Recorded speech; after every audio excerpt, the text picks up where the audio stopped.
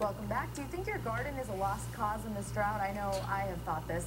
Eric Soriano with Hermes Landscaping is here to give us some tips and tricks on what to do in this drought. I know we're getting some rain today that might help, but let's just start with, is there anything we can do? Should we even bother at this point? Oh, absolutely. I think, just water. Okay. Keep the sprinklers out there, keep watering every day, and do it consistently. You've brought some things here that can replace a hose so we don't have to drag that around.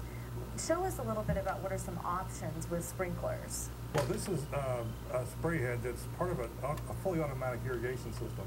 And this is below ground, and this part of the head pops up and sprays your lawn. But the beauty of an automatic irrigation system is if you go away on a long weekend, it keeps watering for you. True. It's consistent. Yeah. So when you see those nice green lawns right now, those are people that have invested in an irrigation system that's probably watering every day right now. What is the investment in something like that? I know it depends on the lawn size. On the average residential property, probably $3,000 to $5,000, let's say. Okay. And then, there's a little bit of equipment, maybe a controller that hangs in the garage, but it's automatic. So when you see those beautiful green lawns, you can bet they have an automatic irrigation system running in the background. Okay. Another thing that's been plaguing our area, it's called emerald ash borer. Tell us a little bit about what that insect is and what it's doing to our trees. Well, it's kind of a new introduction in our area. It actually came over from Japan years ago into the Great Lakes area. It just got confirmed by the Missouri Department of Agriculture that they found them up in Platte County. And what it does is it gets into the bark of the tree and it cuts out all the cambium, which is the part of the bark that transmits the water up and down, and it kills the tree.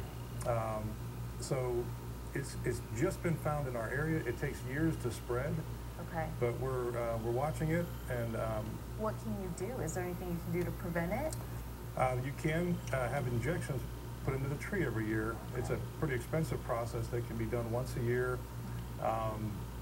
It's an insecticide that's injected into the bark that would prevent the tree from being susceptible to the ash borer. It's a tough year with the drought and this insect. I know pine trees have been going through some issues. Right now, a lot of people who don't have irrigation systems, their lawns look brown, they look dead. But I've heard that it's not necessarily, it doesn't mean that your lawn is completely dead. Is that true? That's true. Okay. They're mostly dormant.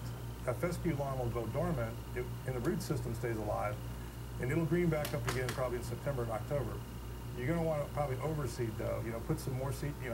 Reseed the areas that get bald. They get the dye. Yeah. So it'll come back. It always does. So keep seeding.